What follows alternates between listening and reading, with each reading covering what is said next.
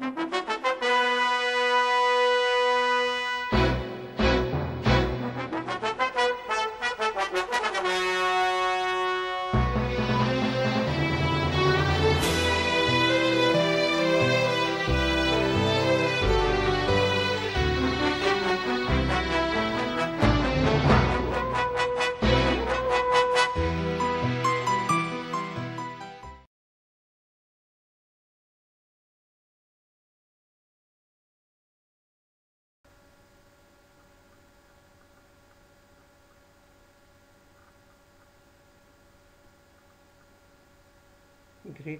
8 ماثماتكس شباب.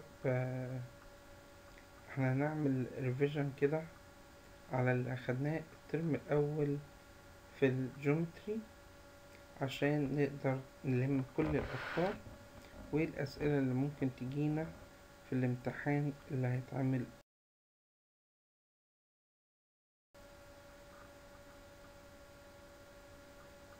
نمبر 1 choose the correct answer. احنا عارفين طبعا ان الامتحان ده تشوز، فاحنا عايزين ندرب على اسئلة اللي تشوز ونلم افكار المنهج بتاع الجيومتري كله في اسئلة اللي تشوز. نمبر 1 بيقول لنا in triangle XYZ if XY less than XZ then measure of angle Y less than measure of angle Z. measure of angle Y more than measure of angle Z. measure of angle Y equal measure of angle Z. last choice measure of angle Z greater than measure of angle Y. طيب ازاي اجاوب السؤال ده؟ ارجع للجيفن. الجيفن هو بيقول لنا ان XY less than XZ. XY less than XZ. XY دي opposite to angle Z، يعني XY قدامها angle Z، و XZ دي opposite to angle Y. يبقى ده معناه ان angle Z less than angle Y. angle Z اقل من angle Y. طيب measure of angle Z less than measure of angle Y. فين التشويس اللي عندنا؟ ده معناه ان الواي هي الكبيرة والزد هي الصغيرة. يبقى ده معناه measure of angle Y greater than measure of angle Z. ايه فكرة السؤال ده؟ فكرة السؤال ده بيرجع لنا في الانيكواليتي تراينجل ان greater angle opposite to longer side، يعني الانجل الكبيرة قدامها سايد اطول سايد. نمبر 2 يا شباب. in triangle ABC if measure of angle A equal 60 and measure of angle C equal 45 then AB less than AC, AB equal AC, AB more than AC, AB line segment congruent to AC line segment. هنا مديني التو سايدز، التو انجلز 60 و 45 وعايز يعمل comparing between التو سايدز. افضل حل ان انا في الاول اجيب third angle measure of the third angle اللي هي measure of angle B. طيب measure of angle B equal كام؟ equal 180 minus 60 plus 45 equal 75. يبقى انا عارف دلوقتي ال A ب 60، ال B ب 75، ال C ب 45. نرتبهم. ال B اكبر حاجة اللي هي 75، ال A هي اللي بعدها ب 60، ال C هي اللي بعدها 45. ال B اكبر حاجة يبقى ال AC اكبر حاجة او اطول سايد. ال C اصغر حاجة يبقى ال AB small side او shorter side. يبقى انا عندي ال AB اصغر حاجة وال AC اكبر حاجة. يبقى ده معناه ايه؟ ان ال AB less than AC. AB less than AC. طب انا عملت كده ازاي؟ في الاول حسبت measure of the third angle measure of angle B، بعدين عملت order قلت البي هي الكبيرة، بعدها A، بعدها C، يبقى البي أكبر من C. البي opposite to AC والC opposite to AB، ده معناه إن ال AC أطول من ال AB أو ال AB less than AC.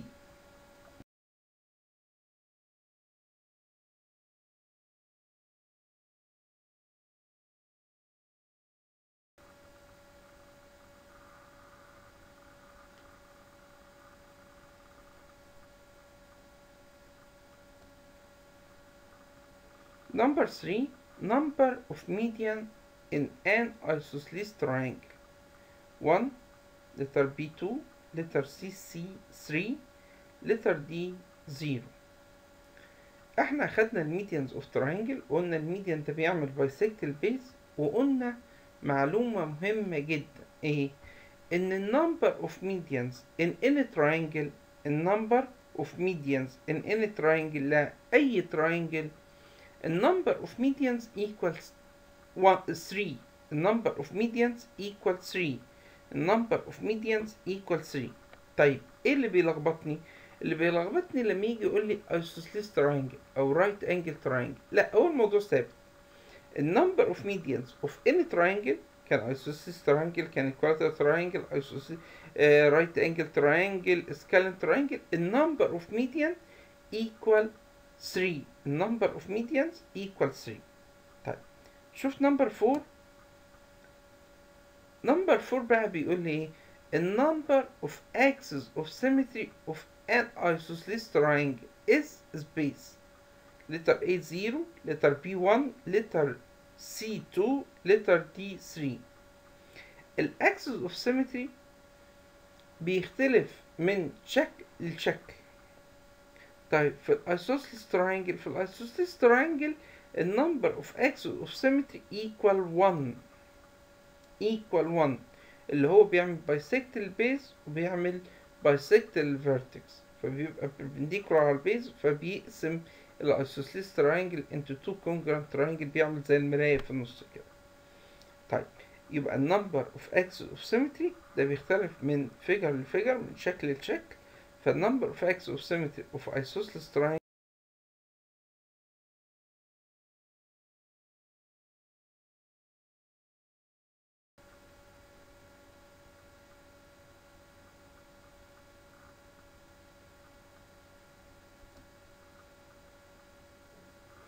the sum of lengths of any two sides in a triangle is space the length of the third side smaller than, greater than, equal twice.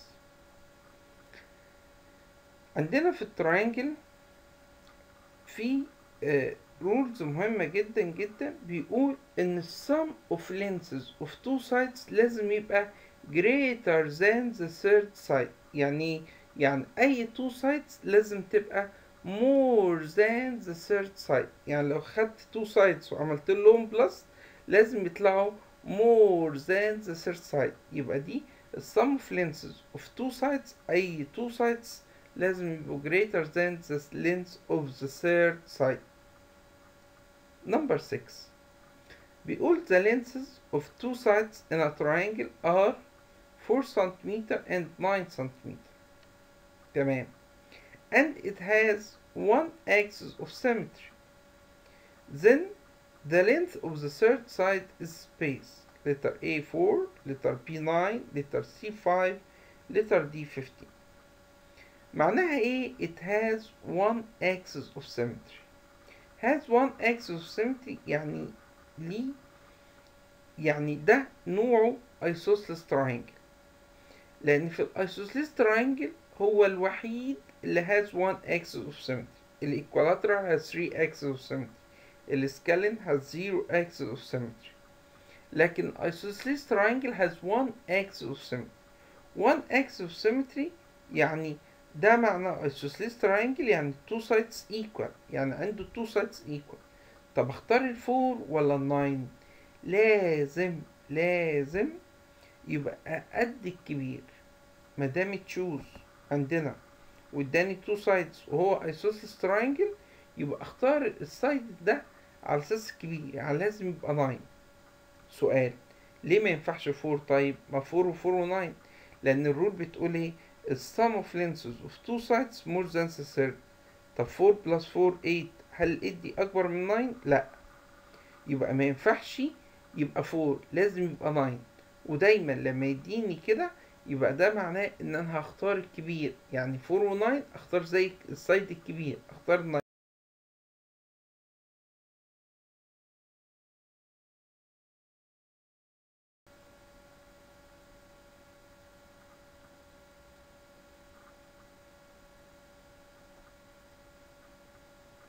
Number 7. Which of the following set of numbers can be lenses of sides of a triangle?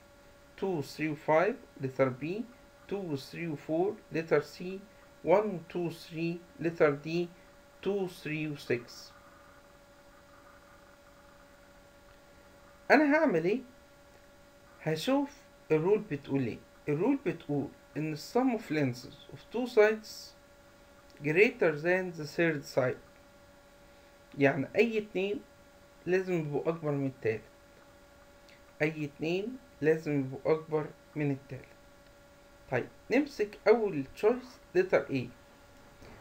أمسك السايد الكبير اللي هو ال5، أشوف 2 بلس 3 equal كام؟ 2 بلس 3 5. طيب والثيرد سايد 5، دول equal، ما ينفعش. ليه؟ لازم السم of two sides greater than، ما ينفعش equal، يعني لازم يبقوا more than. يبقى 2 plus 3 5 لازم كان يبقوا more than the third side، فما ينفعش letter A. choice A wrong. ليه؟ لأن 2 plus 3 equal 5 وده 5 فده wrong. طب نشوف letter B. السايد الكبير 4، اركن 4. نشوف التو sides التانيين 2 و 3. 2 plus 3 2 plus 3 equal 5. هل ال 5 ده more than ال 4؟ صح، ال 5 ده more than ال 4. يبقى sum of lenses of two sides greater than the third side، يعني ال 5 greater than ال 4. يبقى 2 plus 3 5 greater than 4. يبقى ده ممكن suitable ان يبقى side lenses of triangle. ده الوحيد اللي ينفع يبقى side lenses of triangle. بنختارهم ازاي؟ بنمسك الثيرد سايد الكبير ونركنه على جنب ونعمل بلس للاتنين التانيين، لازم يطلعوا أكبر من التالت. 8. The point of intersection of medians of the triangle. The point of intersection of median of triangle divided each of them with the ratio space from the vertex.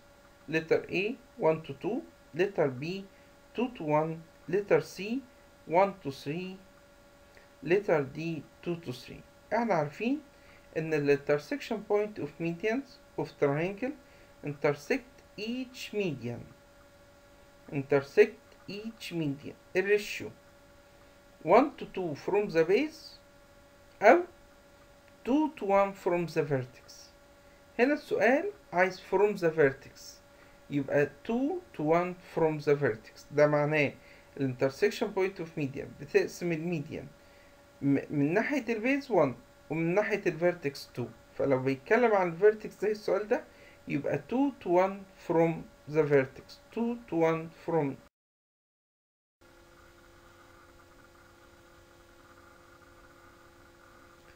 Number 9. If M is the point of intersection of medians of the triangle ABC and AX is a median of length 6 cm, then AM equal space. Letter A 2, letter B 3, letter C 4, letter D 12. هو دلوقتي ال AX عندنا ده يا شباب median، واللينس بتاع ال AX هو قايل لنا 6، والM هي ال intersection point of median. أنا عارف إن ال intersection point of median divided each median in the ratio 1 to 2 from the base أو 2 to 1 from the vertex. 1 to 2 from the base أو 2 to 1 from the vertex. يبقى من ناحية البيز 1 ومن ناحية الفيرتكس 2. يبقى ال 6 دي هتتوزع ازاي؟ اعمل في الاول 6 ديفايد 3 فتبقى كام؟ 2. يعني اللي من تحت دي 2 واللي من فوق ده كام؟ 4. ازاي؟ في طريقتين. في ناس تقول انت عايز ال AM اللي من ناحية الفيرتكس، فكأنك بتقول 2 من كلها 3، يعني 2 over 3 times 6. 2 over 3 times 6 فالانسر تبقى 4. وفي ناس تاني تقول نعمل ايه؟ نقول ال 6 دي divide 3. 6 divide 3 تبقى 2. 6 divide 3 تبقى 2. يبقى ال MX اللي من تحت دي صغيرة 2، وبالتالي ال AM اللي من فوق تبقى 4. يبقى احنا عرفنا طريقتين ازاي اجيب ال AM. يا اما اعمل 2 over 3 times 6، يا اما اعمل divide 3 وبعدين اللي يطلع اعمل له time 2. فالانسر بتاعتي 4. نمبر 10. نمبر 10 بيقول the number of axes of symmetry of a square. letter A 1, letter B 2, letter 3 3, letter 4, letter D 4. طبعا انا عارف ان square ده regular polygon، يعني all sides are equal, each angle equal 90 and each of them equal 90، يعني angles برضو equal و right angle و diagonal equal perpendicular. عندي كام axis of symmetry of the square؟ عندي 4 axis of symmetry. عندنا كام؟ 4 axis of symmetry.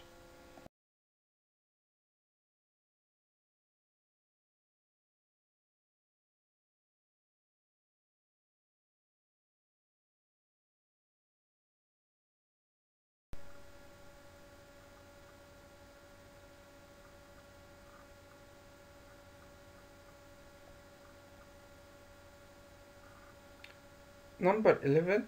In triangle ABC, if measure of angle P equals 90 degree, AB equal half AC, then measure of angle C equal space. Letter A 120, letter B 30, letter C 90, letter D 60. الفكرة كلها بتقول ايه؟ بتقول in the right angle triangle opposite 30 half الhypotenuse. opposite 30 half الhypotenuse. طيب هو بيقول ان ال AB half ال AC.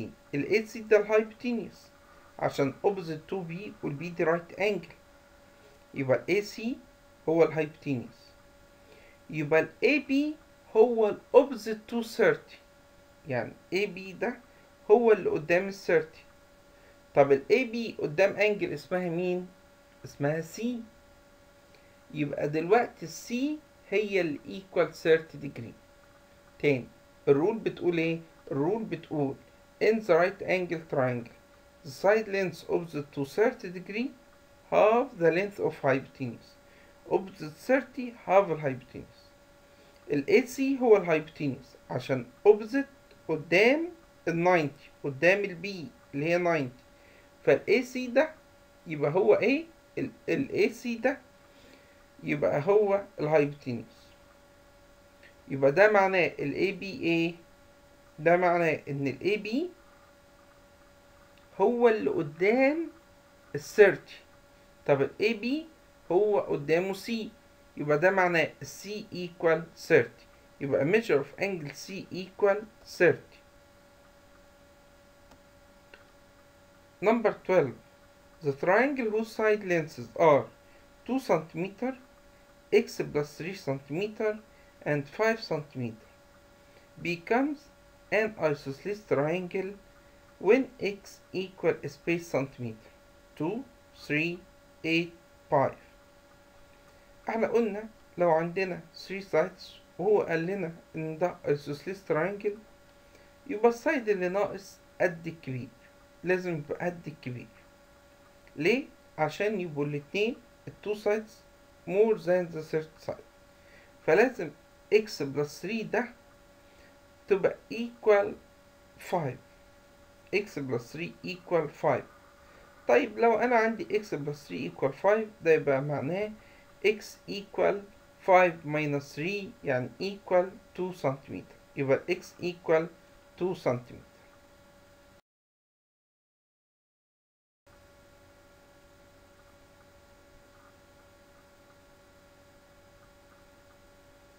Number 13 بيقول in the opposite figure ABCD is a quadrilateral in which ال AB equal BC equal CA equal BD, measure of angle ABD equal 24 degrees, then measure of angle CAD. A 60, letter B 78, letter C 120, letter D 138. دي تعتبر مسألة بروف بس جاياني في شكل سؤال تشوز.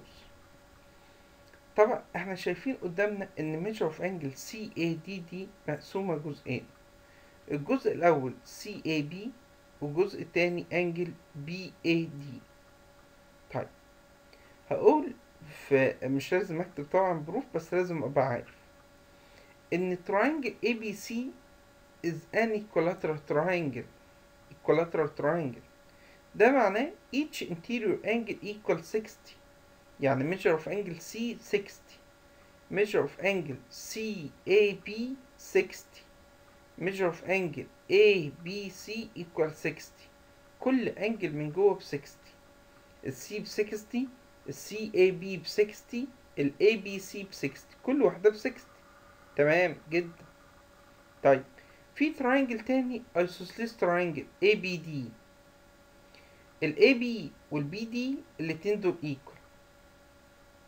انا عندي ايه؟ عندي الفيرتكس بتاعتهم 24، عايز الميجر بتاع البيز BAD او BAD. اعمل ايه؟ اقول 180 minus 24 over 2، 180 minus 24 over 2، فيبقى عندنا equal 78.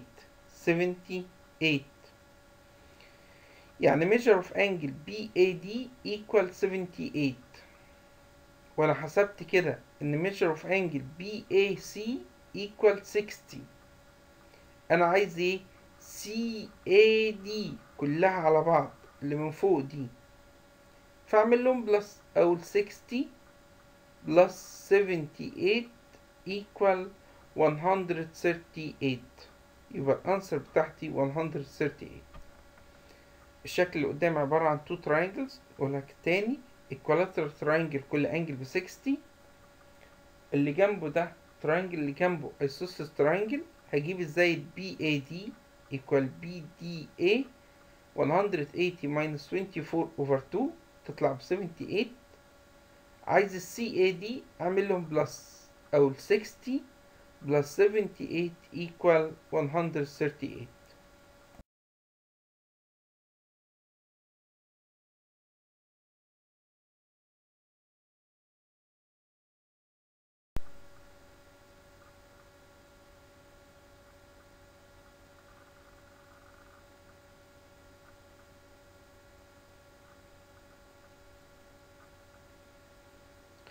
Number 14 بيقول لنا in the opposite figure ABC is a triangle in which ال AB equal BC، ال AD parallel to BC، measure of angle DAC equal 30، then measure of angle BAD equals 30، letter B 105، letter C 75، letter D 60. طبعا دي كأنها مسألة بروف بس أنا جايبها لي في شكل تشوز. ال BAD دي أنا عندي جزء منها اللي هو CAD، ناقصني BAC. طيب أنا عندي ال AD parallel to BC وعاملين letter Z alternate angles، يبقى ده معناه measure of angle C equal measure of angle CAD equal 30 alternate angles. Since ان ال AD parallel to BC يبقى measure of angle C equal measure of angle CAD equal 30 alternate angles. بس هو عايز الايه مش عايز السي. اقول له ايه؟ اقول له in triangle ABC ال AC equal BC. ده isosceles triangle، والفيرتكس اللي هي السي ب30. يبقى اجيب الميجر اوف ذا بيز ازاي؟ اقول 180 minus 30 over 2. 180 minus 30 over 2 equal 75. ده معناه measure of angle B 75 و measure of angle BAC equal 75.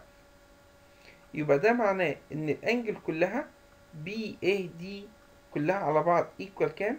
75 plus 30 equal 105. equal 105. يبقى measure of angle BAD equal 105.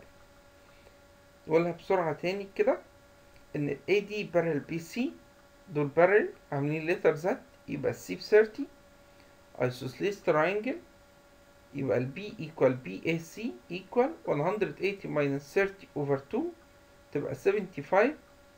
عايز ال BAD كلها او ال 30 plus 75.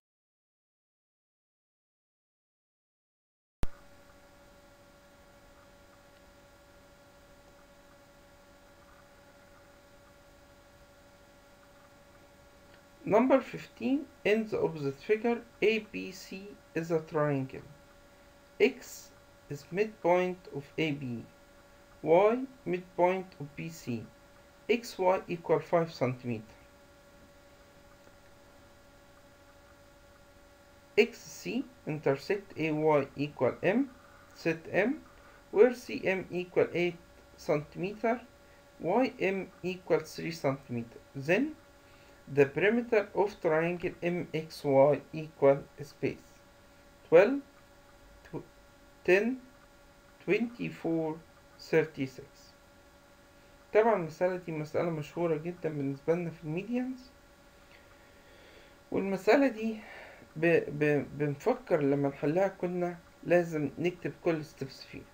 دلوقتي لو جاتني تشوز هعمل ايه؟ حلها طبعا وانا فاهم ان انا بحلها ازاي، كاني بكتب ستيبس، مش شرط اكتبها الستبس، لازم ابقى عارفها ومرتبها في دماغي كويس اوي. انا عندي الاكس دي ميد بوينت، يبقى السي اكس ده ميديان. عندي الواي ميد بوينت، يبقى الاي واي ده ميديان. intersect at point M، الاي واي ميديان، الاكس سي ميديان، intersect at M، يبقى ده معناه ان M is intersection point of medians. يبقى M is intersection point of medians. ده موضوع مهم جدا. ليه؟ لان عشان اجيب الاكس ام لازم يكون قايل لي او انا قايل ان الام is intersection point of medians، لان انا عارف ان الانترسكشن point of median divided each median الريشيو 1 to 2 from the base. فلو MCD equal 8 سنتيمتر يبقى ده معناه MX equal 4 سنتيمتر. يبقى XY ب 5، ال MX equal 4 سنتيمتر، ال MY equal 3 سنتيمتر. اقدر اجيب البريمتر اوف تراينجل MXY، او ال MX انا جبناها ب 4، ال XY مديهاني ب 5، ال MY ب 3. اقول 4 plus 5 plus 3 equal 12 سنتيمتر، equal 12 سنتيمتر. يبقى لازم ابقى عارف ان ال M دي is intersection point of median divided each median in the ratio 1 to 2 from the base.